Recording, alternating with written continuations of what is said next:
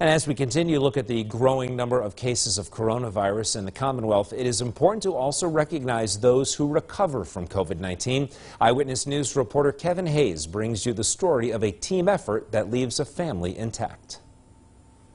The coronavirus pandemic has swept across the Commonwealth, Lackawanna County being absolutely no exception. One man has gone up against the virus and won, but it's been a family affair here in Dunmore. I never thought it would come to Dunmore, ever, but it's far worse than the flu. Early March brought concerns for Bill Hessmiller and family. Last time I got sick enough for a doctor was when George Bush Sr.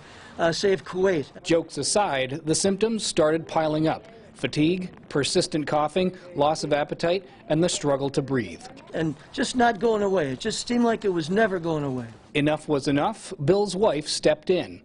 Gigi just realized that I had more than just a cough, and thank God she called Dr. James McKenna, who literally saved my life. From there, Gigi took every precaution while she and Bill's daughter Freckles stayed home to give care. Well, I Cloroxed everything.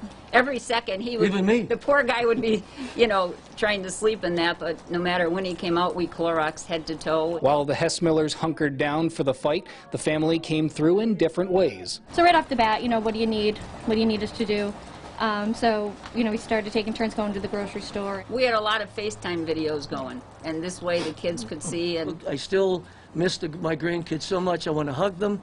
Gigi said she'll hug me in a few years. So I don't know how it's going to be, but it's been really, really hard. With constant communication and support, Bill is still with them today. I feel for people that have to go longer than I, but just this is the closest I've been to these folks in a while, and it's great.